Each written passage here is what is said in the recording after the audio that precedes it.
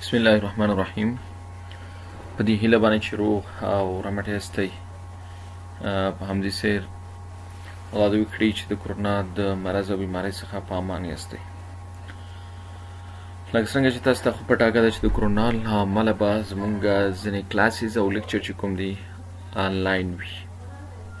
په دې کې باید تاسو هڅه وکړئ چې مختلف کتابونه مطالعه کړئ. هغه کتابونه چې زه تاسو ته نن ورځ پروپوز کوم هغه مطالعه کوي او همدارنګه نور مټیریل د دې ترڅنګ وګورئ چې تاسو پرې ښه انډرسټینډینګ وشي.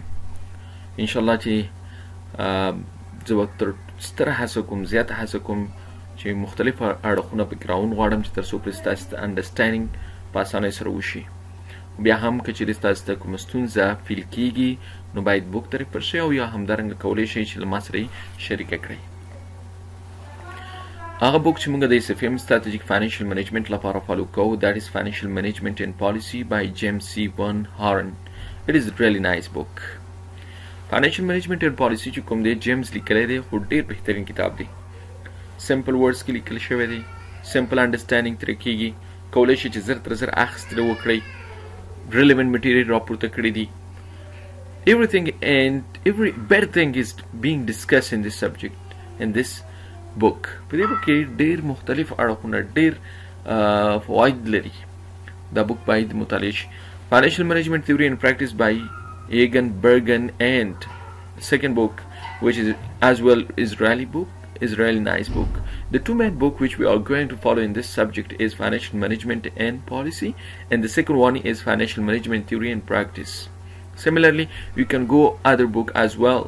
کولی شئ دا نور بوک هم مطالعه کړئ. تاسې Strategic Corporate Finance Applications, Evolution and Capital Structure, Fundamentals of Corporate Finance, Financial Management and Analysis.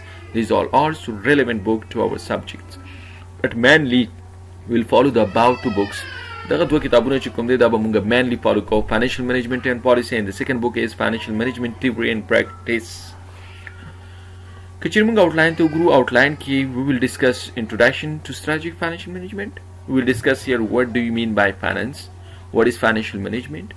Then we will discuss strategic financial management, function of finance, and objective of wealth maximization and profit maximization. And at the end of this chapter we will discuss agency theory, which is really belong to current crisis.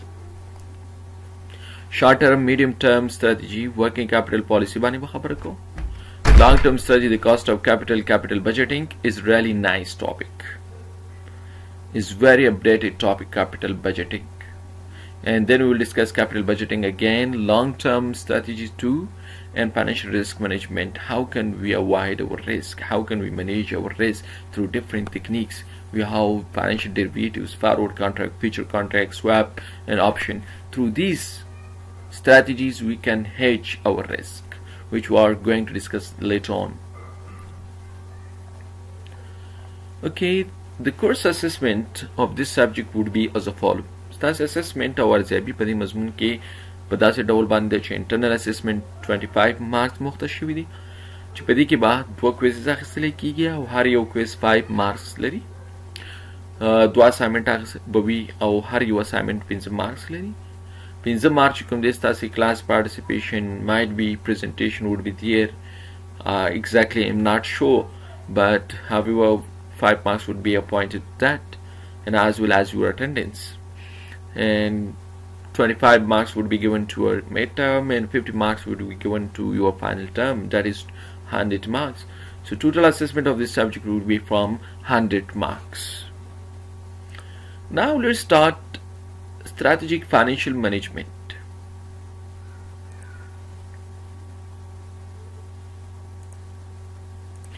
Before understanding of strategic financial management, we must understand about finance.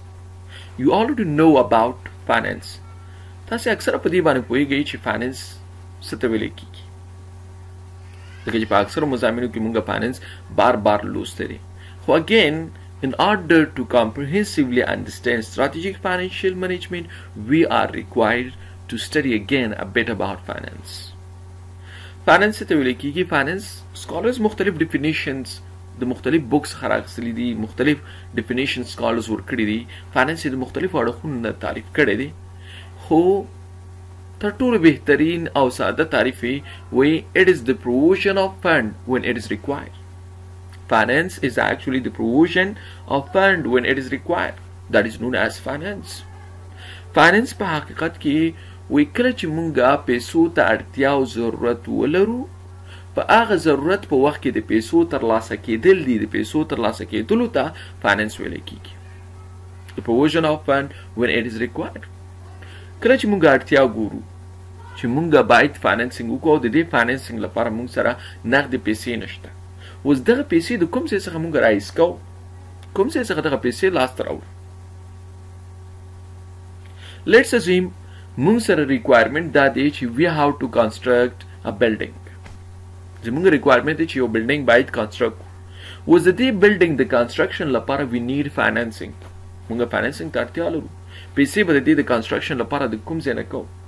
اوس دغه پروویژن اف فند د دې لپاره چې مونږ فاینانسینګ ترسره کوو د دې لپاره چې د دې کنسټرکشن ترسره کوو ویر وی هاو ټو فاینانس دیس کنسټرکشن کوم ځای څخه به دغه پیسې فولفیل کوو د دې لپاره چې تر څو پرې دغه بلډینګ په کنسټرکشن باندې په کار واچو بیکاز دیس اور نیډز دیس اور ریکوایرمنٹ وی هاو ټو ویز مونږ دوه لارې د دې لپاره لرو.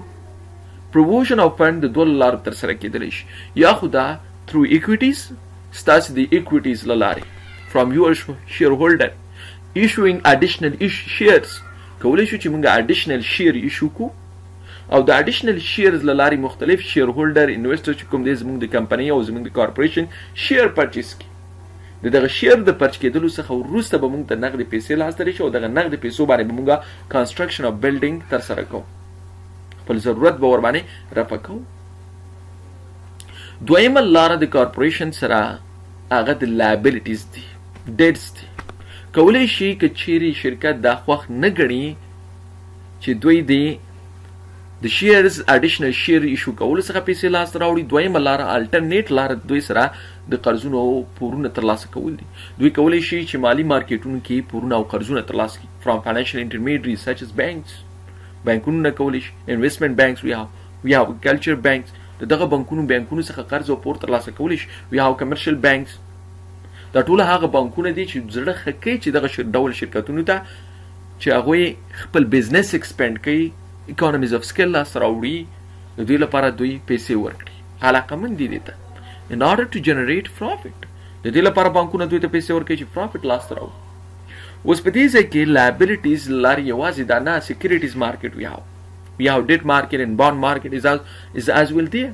مونږ bond market او debt market هم لرو چې دغه bond او د debt market لارې مونږ هم کولی شو چې د مختلفو مالي اسبابو financial instrument او financial securities لارې borrowing ترلاسه پور او قرضونه ترلاسه کړو. دغه قرضونه او پورونه ترلاسه کول به د دې لامل شي چې زموږ ضرورت رافع کړي تر څو پر مونږ وتواریږو چې construction of building ترسره کړو.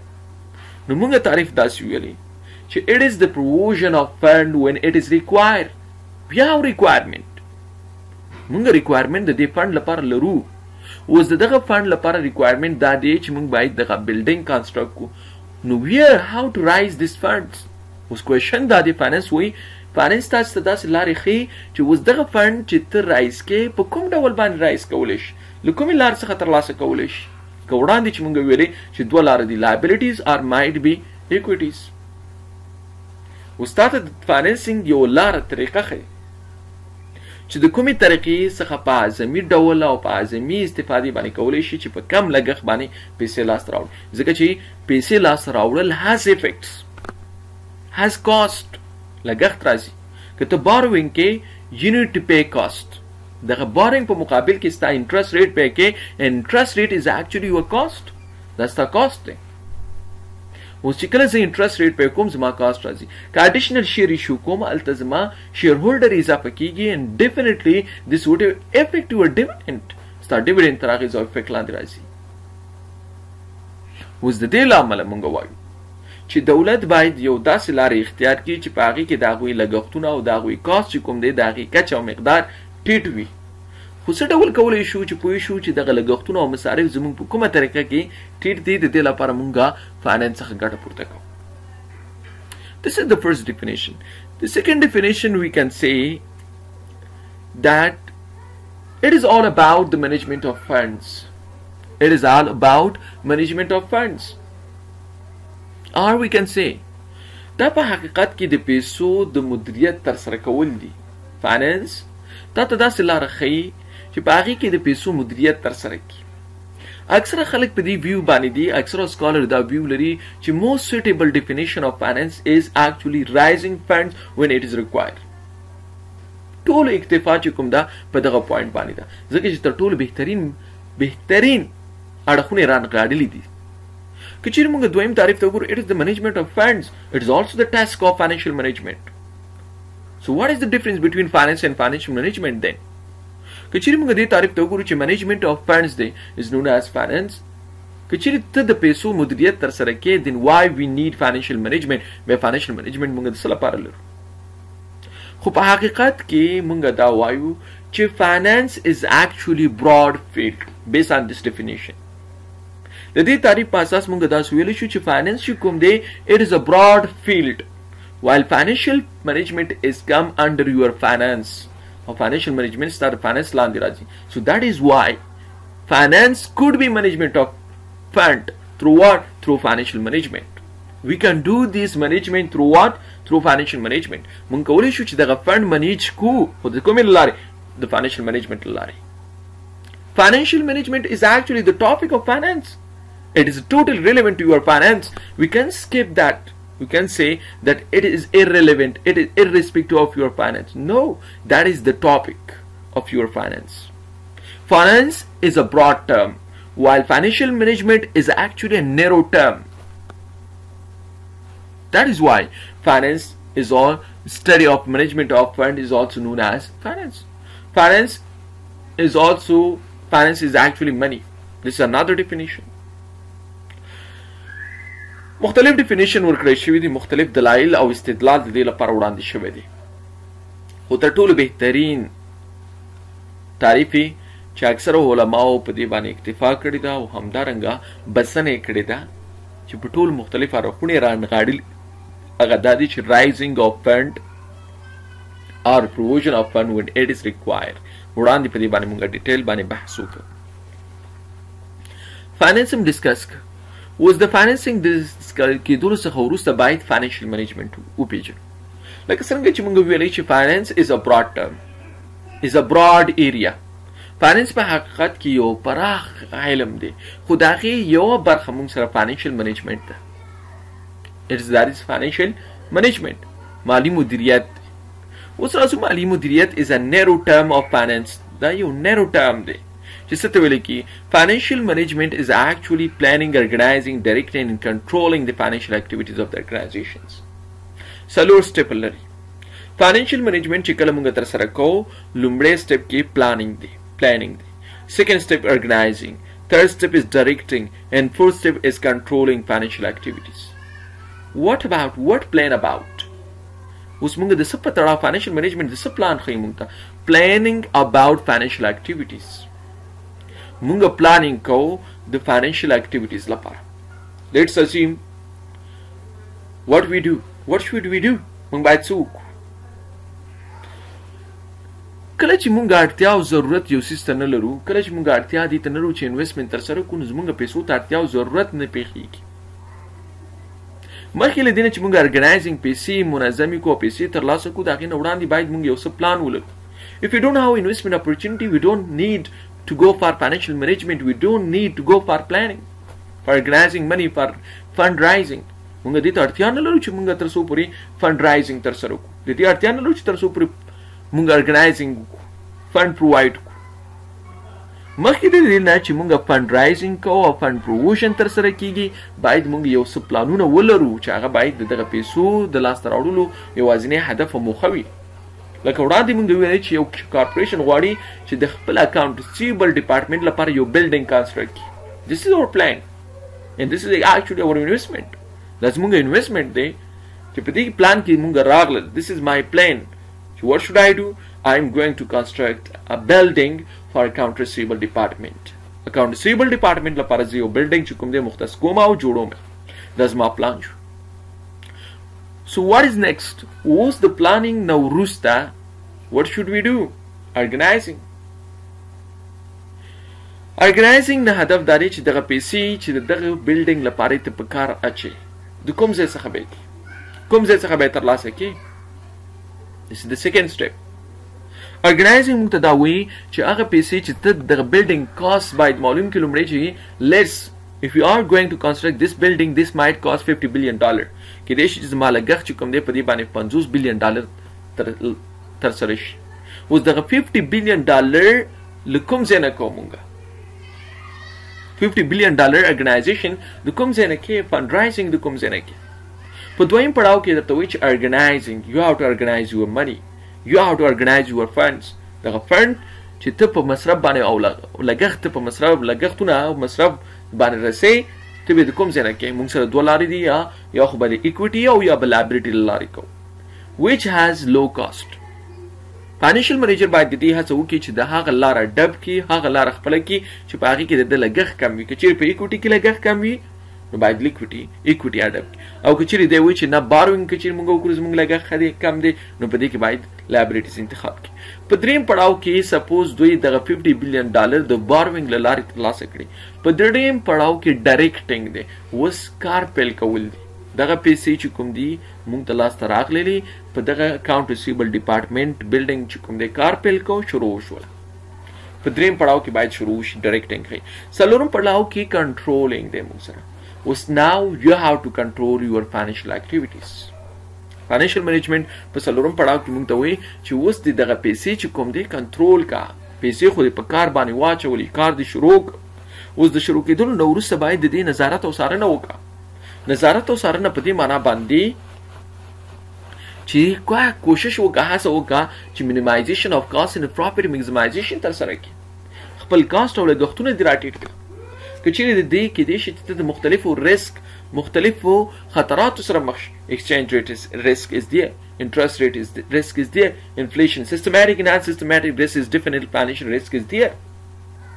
و دا ټول هغه ریسک دی چې هغه کولی شي ستا ګټه تر اغېز لاندې راولي. دا کولی شي چې ستا کاست رایز کړي.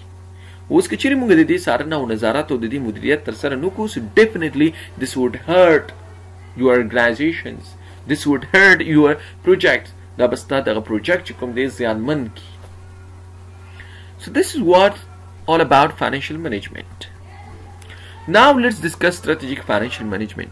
Before coming to strategic financial management, let's understand the term strategic. لومړی د هر څه نه وړاندې د دې چې financial management باندې پوه شو باید موږ strategic وپېژنو چې what do you mean by strategic. Strategic is actually the part of your plan to achieve your goals that is known as strategic. Strategy دا ستاسې د پلان چې کوم دی یو پارت دی یو حصه ده. د دې لپاره چې تر څو پورې یو ستراتیژي مختلف لار لرل دي ستا د پلان د مختلفو لارو ترسره کېدلی شي. ستراتیژیک په دې معنا باندې چې ته مختلف لارې لري. اوس هغه لارې باید اډپ کړي چې په کوم کې ته اسانۍ سره کولی شي خپل اهداف او موخو ته ورسېږي. This is known as strategy. Strategic financial management موږ ته وایي which identification of possible strategy capable of maximizing organization net present value. Strategic financial management چې کوم دی همدارنګه څلور پړاوونه لري. We maximizing an organization net present value or maximizing net present value of organization. Second, scarce capital allocation of resources. Third, implementation. Fourth, monitoring. This is لپاره دا سره step. د دې لپاره in order to achieve organizational goals د دې هدف لپاره موږ دا تر سره کوو چې تر څو پر موږ organizational goal چې کوم دی هغه موږ achieve. اوس لومړی راشي لومړی پړاو ته چې maximizing an organization net present value. net present value لومړی وپېژنئ. present value په مادي معنا باندې چې د راتلونکو پیسو ارزښت نن ورځ څومره دی. که چیرې یو کال وروسته ته $10 لري د دغه یو کال وروسته چې تا ته $10 میلاویږي د هغې $10 نننی ارزښت څومره دی.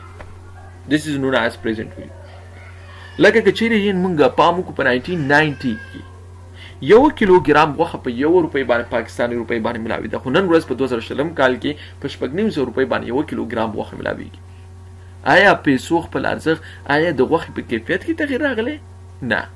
د غوښې په کیفیت کې تغییر نه دی راغلی بلکې پیسو خپل ارزښت له لاسه ورکړی دی. د 1990 کال 1 روپۍ د نن ورځ د 950 روپیو سره برابره ده. نو د 2020 کال 950 روپۍ د 1990 کال کې پریزنټ ویلیو څومره ده 1 روپۍ از اکول ټو 1 روپیز. که چیرې موږ په 1990 کال کې وو سپوز په 1990 کال کې یاستئ تاسې او په 2020 کال کې 950 روپۍ ته لري ته دا محاسبه کې چې 950 روپۍ نن ورځ په 1990 کال کې څومره ارزښت لري. پریزنټ ویلیو څومره ده؟ پریزنټ ویلیو از اکول ټو 1 روپیز د 1 روپۍ سره برابر ده او دغه 1 روپۍ به 10 کال وروسته د 950 روپۍ سره برابر وي په 2020 کال کې. So this is actually known as present value. Net present value اوس راځو net present value ته. net present value چې کوم دی د څو راتلونکو کلونو present value محاسبه کول دي، د هغې جمع کول دي.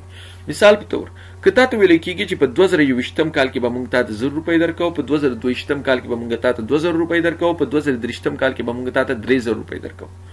اوس تا ته چې کومې پیسې په 2021 کال کې چې په دې باندې یو کال تیر شوی درکولی کېږي څومره ارزښت به د لاسه ورکړي دا پیسې، او په 2022 کال کې چې تا ته 2000 روپۍ درکولی کېږي نو څومره ارزښت به 2000 روپۍ چې کوم دی د لاسه ورکړي، او په 2023 کال کې چې کوم تا ته 3000 روپۍ درکېږي چې په دې باندې 3 کاله تېرېږي څومره ارزښت به د لاسه ورکړي. سو ډیفینیټلی په هر یو کال کې خپلې پیسې ارزښت لاسه ورکوي. نو اوس که چیرې مونږ وایو چې د 2021 کال کې که چیرې زه 1000 روپۍ لاسته راوړم د هغې نننی ارزښت به 1500 روپۍ سره برابر وي. په 2022 کال کې چې کومې پیسې 2000 لاسته راوړم د هغې نننی ارزښت 1000 روپیو سره برابر دی، او په 2023 کال کې چې کوم 3000 روپۍ سره لاسته راوړم د هغې نننی ارزښت د 1500 روپۍ سره برابر دی. نو د هر یو کال پریزنټ ویلیو تا معلومه کړله. په 2021 کال کې نن پریزنټ ویلیو 1500، په 2022 کال کې 1000 روپۍ او په 2023 کال کې 1500 روپۍ ده. اوس د هر یو کال پریزنټ ویلیو موږ معلومه. پریزنټ ویلیو اف 2021 is equal to 500, present value of 2022 is equal to 1000 rupees, and present value of 2023 is equal to 1500. د هر یو کال پریزنټ ویلیو د معلومه کړه. اوس که چیرې موږ د دغه 3 کالو پریزنټ ویلیو سره جمع کو 500 plus 1000 that is equal to 1500. 1500 plus 1500 and 2023 that would be equal to $3000. ستا په حقیقت کې مجموعي پریزنټ ویلیو د دغه 3 کالو په راتلونکو پیسې کې چې کومې ته ترلاسه کړې دا 3000 کالدارې دی. خو په حقیقت کې که چیرې موږ وګورو تا سره فیچر ویلیو چې کوم دا 3 کلونو په دوران کې تا هغه ظاهري روپۍ چې کومې لاسته راوړي دي 1000 2000 او 3000 که چیرې مجموعه واخلو that is equal to 6000 rupees. تا په 3 کالو دوران کې په ظاهري ډول 600 روپۍ لاسته راوړي، خو دا چې هر پیسې ارزښت له لاسه ورکوي او نننی ارزښت د دغه 600 روپیو د نن 3000 روپیو سره برابر دی. This 3000 is known as net present value. اوس په ستراتیژیک فاینانشل منیجمنت کې ارګنایزیشن د دې هڅه کوي چې تر څو پورې د خپلو پیسو نیټ پریزنټ ویلیو چې کوم دی هغه رایز کړي، لوړه کړي.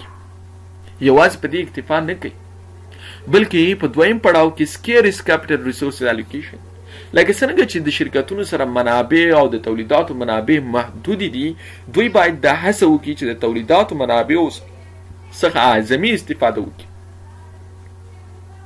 تر څو پورې وکولی شي چې په کم لګښت باندې په کم وخت کې زیات تولیدات ترسره کړي. د منابعو څخه هغه وخت اعظمي استفاده کېدلی شي چې کله موږ په کم لګښت باندې تولیدات ترسره کړو، په کم وخت کې تولیدات موږ سره ترسره شي او د هغې نرخ راټیټ شي. نو په ستراتیژیک فاینانشل منیجمنت کارپوریشن ته دا هم ور په ګوته کوي لارې طریقې درته ښیي چې څه ډول کولی شي چې دغه محدودو منابعو څخه اعظمي استفاده وکړي او په کم لګښت په کم مصارفو باندې تولیدات تولید کړي. ستراتیژیک فاینانشل منیجمنت په دې باندې اکتفا نه کوي، په دریم پړاو کې وایي ناو امپلیمنټ یور ستراتیجیز. اوس هغه پلانونه چې ته لري، هغه ستراتیجۍ چې تا درلودلې پروجیکټ دې درلود واټ ایور ایز، اوس د هغې امپلیمنټیشن فیز راغلی دی. صحیح شو چې د تولیداتو د منابعو څخه د اعظمي استفاده شروع کړې ده، لارې دې موندلې دي، هڅه دې کړې ده چې د نیټ پریزنټ ویلیو دې تر زیاته شي. په دریم پړاو کې موږ د خپلو پروجیکټونو امپلیمنټیشن کوو. دغه امپلیمنټیشن چې کوم دی پروجیکټ د امپلیمنټیشن نه وروسته په څلورم پړاو کې مونږه مونیټورینګ ترسره کوو. کله چې مونږه پروجیکټ امپلیمنټ د پروجیکټ د امپلیمنټیشن نه په څلورم پړاو کې د دې کنټرول څارنه ده. کنټرول او څارنه په دې معنی باندې چې زمونږ لګښتونو او مصارفو کچه راټیټه شي، د دې لپاره چې تر څو پورې زمونږ نیټ پریزنټ ولي ورای شي، د دې لپاره چې مونږ ریسک چې کوم دی اوایډ کو، د دې لپاره چې مونږ مختلف خطرات چې کوم دی هغه مونږ ته مواجه کیږي، هغه باید د هغې مخنیوی وکړو، د هغې ساتنه وکړو چې تر څو پورې زمونږ دغه پروژه تر اغېز او تاثیر لاندې رانشي. دغه څلور پړاوونه ستراتیژیک فاینانشل منیجمنټ د څه لپاره ترسره کوي؟ in order to achieve organizational goals. د دې لپاره چې مونږ organizational goal چې کوم دی هغې اچیو. زمونږ organizational goal څه شي دي؟ minimization of cost and maximization of profit, or in other words organizational goal چې کوم دی wealth maximization دی او profit maximization دی, which we are going to discuss in detail later on. چې په دې باندې دواړو باندې بحث کوي. دغه څلور پړاوونه یې strategic financial management د دې لپاره لري چې تر څو پورې ستا profit maximization او wealth maximization په ښه ډول سره ترسره شي او لوړ شي. strategic financial decision ترازو. strategic financial management څلور decision لري. The first one is investment decision دی. The second one is financing decision. The third one is liquidity decisions. And the fourth one is dividend decisions. اوس راځو په هر یو decision باندې غږیږو. investment decision ترازو. په investment decision کې مونږ ته وایي کله چې مونږ یو پانګونې ترسره کول غواړو، اوس پانګونه کې باید مونږه انتخاب وکړو، سلیکشن وکړو. سلیکشن په دې معنا باندې چې which project is good and which project is bad. کوم پروجیکټ مونږ ته ښه دی او کوم پروجیکټ چې کوم دی مونږ سره خراب دی. کوم پروجیکټ چې کوم دی مونږ ته ګټمن تمامیږي او کوم پروجیکټ چې کوم دی مونږ ته زیانمن تمامیږي. نو په دې کې باید ارګنایزیشن او کارپوریشن هڅه د دې وکړي چې تر څو پورې هغه پروجیکټونه انتخاب کړي چې د هغې benefits is greater than its cost، چې د هغې benefit چې کوم دی د هغې لګښتونو د مصارفو څخه لوړ وي. نو د ټولو هغه انویسټمنټ مونږ ګورو. سپوز مونږ سره 3 انویسټمنټ دي، انویسټمنټ A، انویسټمنټ B and انویسټمنټ C. اوس که چیرې د انویسټمنټ A benefit is greater than its cost او د B پروجیکټ چې کوم دی د دې benefit د دې cost سره برابر دی او د C پروجیکټ چې کوم دی cost is greater than its benefits، نو په دې صورت کې مونږ ویلی شو چې profit is greater than or benefit is greater than cost. نو مونږ وایو چې پروجیکټ C is the best option. مونږ سره پروجیکټ C چې کوم دی دا تر ټولو غوره او بهترین option دی and we have to go and select this project. باید مونږ دغه پروجیکټ چې کوم دی انویسټمنټ ډیسیژن کې چې کوم دی مونږ باید د هغه انویسټمنټ ترسره کړو، هغه انویسټمنټ راپورته کړو چې په هغې کې میکزیمم بینیفټ ترلاسه کیږي. په لاندې ډول وایو ټول هغه انویسټمنټ باید انتخاب شي چې په هغې کې ستا بینیفټ ستا د کاست څخه لوړ وي. هغه پروجیکټ مه انتخابوئ چې په هغې کې ستا کاست چې کوم دی ستا د بینیفټ څخه لوړ وي. مونږ راځو ټایپس اف انویسټمنټ ډیسیژنز. مونږ دوه ډوله انویسټمنټ ډیسیژن لرو، long term investment decision and the second one is known as short term decision. long term investment decision چې کوم دی capital budgeting په نام سره هم یادېږي. long term investment decision یا capital budgeting هغه انویسټمنټ ته ویلی کېږي چې د هغې benefits د هغې ګټه چې کوم ده دا د یو کال نه د زیات مودې کې ترلاسه کېږي. that is known as long term investment decision or capital budgeting. یعنی د کیپټل بجټینګ یا دغه ډول انویسټمنټ ګټه چې کوم ده دا په دوامداره ډول د لا یتناهي او یا د نامعلوم وخت لپاره کېدلی شي یا هم د معلوم وخت لپاره کېدلی شي. like construction of universities.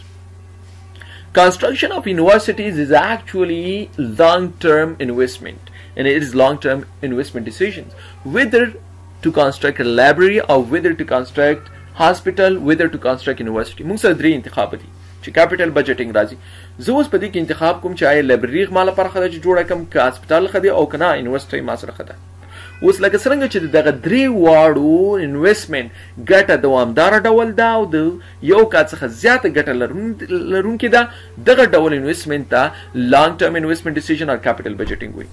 کارپوریشن چې کوم دی، شرکت چې کوم دی، په حقیقت کې باید هڅه وکړي چې ټول هغه پروژې انتخاب کړي چې په هغې کې زیات نه زیاته ګټه دې ترلاسه کول غواړي. کارپوریشن باید کیپټل بجټینګ او په لانګ ټرم انویسټمنټ کې ډېر پام او توجه باید وکړي چې هغه پروجیکټس انتخاب کی هغه انویسټمنټ انتخاب کی چې په هغه کې ډیر زیات ګټه د ترلاسه کی ځکه چې لانګ ټرم انویسټمنټ داسې انویسټمنټ دی چې دا هیڅ کله هم بیرته ریورس کېدلی نشي که یو ځل ما یونیورسيټي کنسټرکشن واغېسته نو دا په دې معنی نه وي چې زما لایبرري بیرته به یونیورسيټي کنسټرکشن پرېږدم او لایبرري کنسټرکټ کوم نو this required a huge amount of funds this required a huge amount of money in order to invest اوس دغه پیسې چې کوم دي زیاته اندازه پیسې دغه ډول پانګونې له موږ څخه غواړي اوس دا پیسې که چیرې موږ لومړی ځل لپاره یونیورسيټي کنسټرکشن باندې مصرف کړي نو دا پیسې خو به موږ نشو پوره کولی چې دویم ځل لپاره په لایبرري باندې مصرف کړو نو د دې لپاره موږ ته لازمه ده چې صحیح پریکړه ته باید ورسیږو په دغه ډول انویسټمنټ کې بله خبره دا ده چې we will discuss later on چې څه ډول پوهېدلی شو چې موږ سره دغه انویسټمنټ ډیسیژن څه ډول پوه شو چې زموږ لپاره کم ښه تمامیږي او کم خراب تمامیږي د دې لپاره موږ کیپټل بجټینګ ټیکنیکس لرو لایک نیټ پریزنټ ویلیو ټیکنیک IRR internal rate of return accounting average return and similarly payback period discounted payback period دا ټول هغه ټیکنیکونه دي چې تاسو معلومه او درکې درته چې ته کوم ډول پانګونه باید ترسره کړې آیا یونیورسيټي کې پانګونه ترسره کړې او کنه لایبرري کنسټرکشن باندې پانګونه ترسره کړې او که هاسپټل جوړولو باندې پانګونه ترسره کړې دغه ټیکنیکس لاره موږ دا پریکړه کولای شو چې which is giving more benefits as compared to other چې کوم یو پروژه یا کوم یو یونیورسيټي لایبرري هاسپټل موږ ته زیاته ګټه راکړي نظر بلته we will discuss all these things in next classes دویم موږ سره short term investment decision short term investment decision ټول هغه انویسټمنټ او پانګونه چې د هغې ګټه د یو کال څخه کمې مودې لپاره ترلاسه کیږي that is known as short term investment یعنی less than 1 year چې کله ته ګټه ترلاسه کړې د یوې پانګونې څخه دغه ډول پانګونې ته short term investment ویلی کیږي او short term investment decision چې کوم دی it is totally based on working capital the working capital and what is working capital management working capital management is actually the difference between your current asset and your current liabilities that the current asset or the current liabilities ترمنځ تفاوت ته ویلی کیږي اوس normally and usually زموږ working capital موده چې کوم دا د یو کال په دوران کې یو کال په دوران کې موږ خپل دغه دارایي او شتمنۍ چې کوم دا کرنټ اسټ لنډمهاله دارایي او شتمنۍ څخه څه ډول باید استفاده وکړو چې تر څو پورې موږ کاست چې کوم دی هغه مینیمایز شي تر څو پورې خپل اپریټینګ اکټیویټیز چې کوم دی هغه مخ پر وړاندې ویسو دغه شارټ ټرم انویسټمنټ ډیسیژن دا پری ریکویزټ دی فار لانګ ټرم انویسټمنټ ډیسیژن د دې لپاره چې موږ لانګ ټرم انویسټمنټ ډیسیژن خطر سره وکړو د دې لپاره چې کافي اندازه نغدي پیسې د هغې لپاره ولرو دا لازمه ده چې موږ شارټ ټرم انویسټمنټ باید ډېر فوکس وکړو ازو ډیویډنډ ډیسیژن ته ډیویډنډ ډیسیژن موږ ته دا وایي چې څه وخت یو شرکت د دې پریکړه او فیصله کوي چې آیا ډیویډنډ شیر هولډر ته پی شي او که ډیویډنډ شیر هولډر ته پی نه شي لومړی خو راځو ډیویډنډ باندې ځان پوه کوو چې what do you mean by dividend ډیویډنډ هغه اندازه ګټه او هغه اندازه پروفیټ چې یو شرکت غواړي د کال په پای کې خپل شیر هولډر او شریکانو ته تقسیم کړي دغه ډول ګټې ته چې کومه شیر هولډر ته ځي is known as dividend دې ته ډیویډنډ ویل کېږي خو اوس ډیویډنډ ډیسیژن په دې معنا باندې ده چې شرکت څه ډول فیصله کولی شي څه ډول څنګه فیصله باید وکړي چې آیا ډیویډنډ په دغه کال کې شیر هولډر ته باید پی شي او که شیر هولډر ته باید پی نه شي کله چې یو شرکت ډیویډنډ ترلاسه کوي پروفیټ ترلاسه کوي اوس دغه پروفیټ د استعمال لپاره دوه لارې لري یوه لارې دا ده چې یا خو دا دغه پروفیټ راخلي په خپلو شریکانو په شیر هولډر باندې از ا ډیویډنډ از ا پروفیټ توزیع کوي تقسیموي دویمه لارې دا ده چې شرکت دا فیصله هم کولی شي چې سږ کال به مونږه ډیویډنډ ګټه چې کوم ده په شریکانو باندې نه وي شو او دا پیسې به په خپل اکاونټ کې ریټین ارنینګ کې ږدو یعنې شرکت به یې له ځان سره ږدي د حادثاتو کیدای شي چې شرکت د ځینې حادثاتو سره مخ شي کیدای شي چې شرکت چې کوم دی ځینې انویسټمنټ اپورچونټیز لري د دغه انویسټمنټ اپورچونټیز لپاره یې سږ کال چې کوم دی ډیویډنډ پی نه کړو ګټې توزیع نه کړله د دې لپاره چې دغه پیسې کومه ګټې څخه لاسته چې راغلي ده د راتلونکي پانګونې لپاره په کار واچي او یا همدارنګه ځینې حادثات الهي حادثات راځي د دغه الهي حادثاتو لپاره موږ ته پکار ده چې څو اندازه ریزروز پیسې ځان سره وساتو چې تر څو پورې په راتلونکي وخت کې د دې څخه استفاده وشي او زموږ بانکرپسي موږ لیکویډیټي د لاسه ورنکړو اوس راځو په دې باندې خبره کوو چې ډیویډنډ ډیسیژن څو ډول باید ترسره شي چې آیا شرکت چې کوم دی ډیویډند باید پې کړي او که ډیویډند پې نه کړي. موږ د ډیویډند پې کېدلو لپاره دوه فکتورونو ته ګورو. لومړی پریفرنسز اف شیر هولډر، یعنی د شیر هولډر چې کوم دی خوښۍ ته موږ وګورو. که شیر هولډر چې کوم دی یا د شرکت شریکان چې کوم دی دا خوښ ګڼي چې باید هغوی ته ډیویډند پې شي، بورډ اف ډایرکټر چې کوم دی دا ډیسایډ کوي ټو پې ډیویډند ټو دیم چې باید ډیویډند دوی ته ورکړی شي.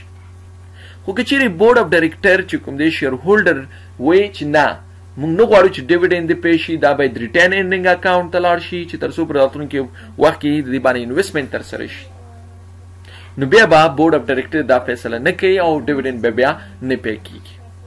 دویمه خبره د دوی ډیویډند پې آوټ ریشیو ته ګوري.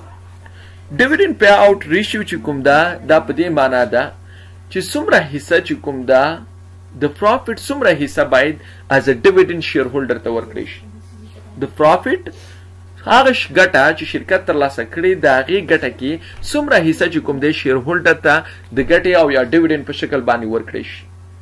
څومره چې ډیویډند پې آوټ ریشیو لوړه وي هماغونه اندازه به شرکت خوښه ګڼي چې خپل شیر هولډر ته ګټه توزیع کړي. خو څومره چې ډیویډند پې آوټ ریشیو کمه وي او ټیټه وي دا به د دې لامل کېږي چې شرکتونه زړه نه ښه کوي چې تر څو پرې خپل شیر هولډر ته ډیویډند پې کړي. نو د ډیویډند پې کولو او د ډیویډند د ډیسیژن لپاره دوه لارې دي. یو خو دا چې موږ د شیر هولډر خوښې ته ګورو چې شیر هولډر راضي دي په دې باندې چې ډیویډند پې شي او که نه. که ډیویډند پې کېدل غواړي نو شرکت ډیویډند پې کوي، او که چیرې هغوی نه وایي چې موږ ډیویډند نه غواړو، ډیویډند له ځان سره وساتئ، نو په دې کیس کې به موږ ډیویډند نه پې کوو. دویم پې آوټ ریشیو ته ګورو. که ډیویډند پې آوټ ریشیو لوړه وي نو بورډ اف ډایرکټر غواړي او خوښ ګڼي چې ډیویډند پې کړي، او که ډیویډند پې آوټ ریشیو چې کوم دی ټیټه وي بیا خوښ نه ګڼي چې تر څو پورې ډیویډند پې کړي. That would be enough for today's lecture, and then we will discuss objective of financial manager. Please read the books and go through books. Your comprehension will understand as well from the books and other materials. Thank you so much.